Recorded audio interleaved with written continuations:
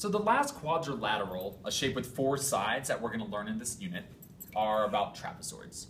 And the thing that makes trapezoids different from all those other parallelograms we've learned about is that this shape only has one set of parallel lines. DE and CF are parallel. They'll go on forever, never intersect.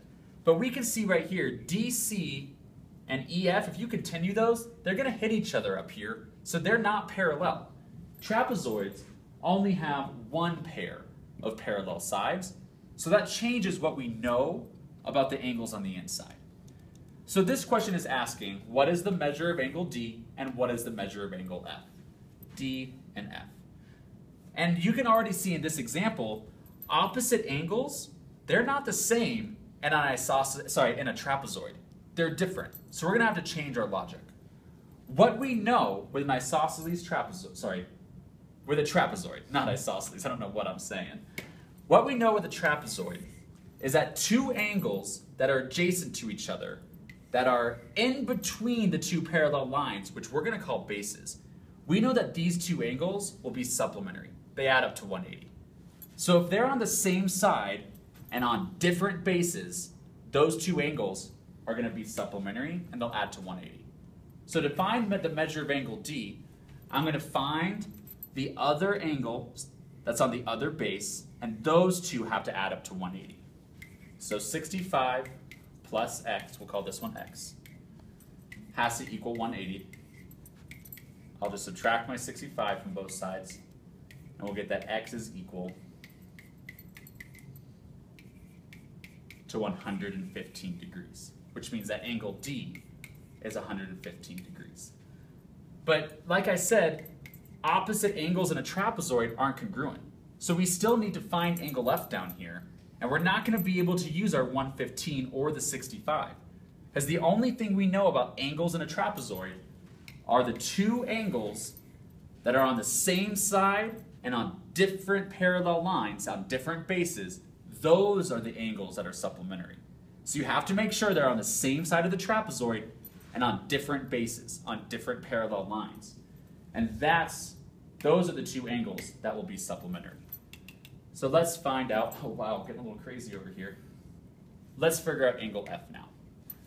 We know that 45 plus angle F, which we'll call y, because we already used x up there, will equal 180. We'll just have to subtract our 45. We'll subtract our 45. And y will equal 135. 135. So you see that in trapezoids, opposite angles are no longer the same. We just know that these adjacent angles between the bases are supplementary. All right, and as usual, guys, it's algebra time, because we got to make it a little more complicated so we know how to set up equations to solve for x. So this equation is asking for the measure of angle B and the measure of angle D. So the measure of angle B and the measure of angle D. So let's first start by what you're given. I gave you angle C and angle B. And if we remember, a trapezoid only has one set of parallel lines. CD and BE are parallel. So the thing that we just discussed is that two angles that are on the same side of the trapezoid and they're on different bases, they're going to be supplementary. So those two angles will add up to equal 180.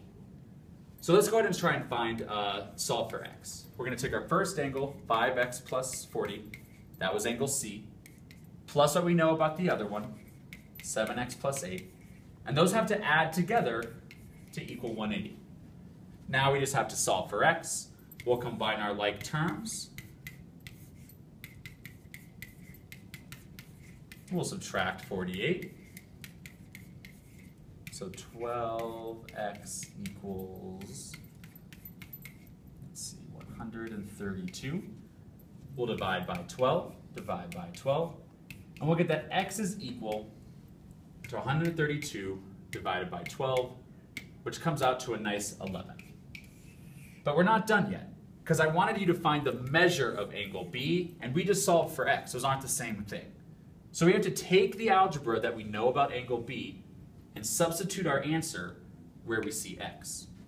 So in this problem, we'll take what we know, about angle B, 7x plus 8, and we'll substitute in our 11. 7 times 11 plus 8. 7 times 11 is 77. Plus 8 will be 85. So angle B here is 85 degrees. Now the question also asks you to find the measure of angle D. Now we know how to go from angle B to angle C because those are supplementary. But like we discussed in the previous problem, we only know things about the two angles that are on the same side and in between the bases. So since I don't know anything about angle E, that means I don't know anything about angle D. So in this question, we actually do not have enough information.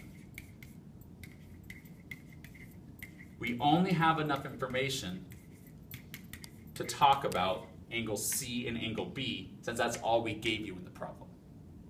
All right, guys, so the next shape we're going to talk about is still a trapezoid, right? It's still a trapezoid, but the thing that's changed here is you'll notice we have a little mark on each side here, okay? And we have two sides that are the same, so this is called an isosceles trapezoid. Just like our isosceles triangle had two sides that were the same, our isosceles trapezoid has two sides as well.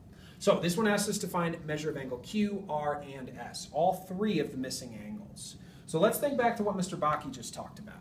If I have two angles that are next to our parallel lines, and in between those bases, right, these two angles here have to add up to 180. So if I want to find that out, I'm just going to do 180 minus 61, and we're going to find out that this is 119. So this angle right here is 119. Let's go back over here. Angle Q is 119. And now we're looking for measure of angle R and angle S. If this was just a normal trapezoid, the type that Mr. Bakke talked about before, we would be stuck and we would write not enough information. But these little hash marks here actually tell us a lot about this shape, okay? This is a isosceles trapezoid, which means that these two sides are the same. And that tells us quite a bit of information. If you guys remember with our isosceles trapezoids, we made these into little faces and brought our angle over to the other side, right? Make our little smiley face. That works for isosceles trapezoids as well. These angles that are next to each other and on the same base are actually congruent. So not only is this 61, we've got a 61 over here as well. And same thing up top, 119 is going to match over here. We've got 119 again. Okay, so now we'll just bring over our answers from our shape. R was 119 and S was 61 degrees. The isosceles trapezoid has a couple things that are different from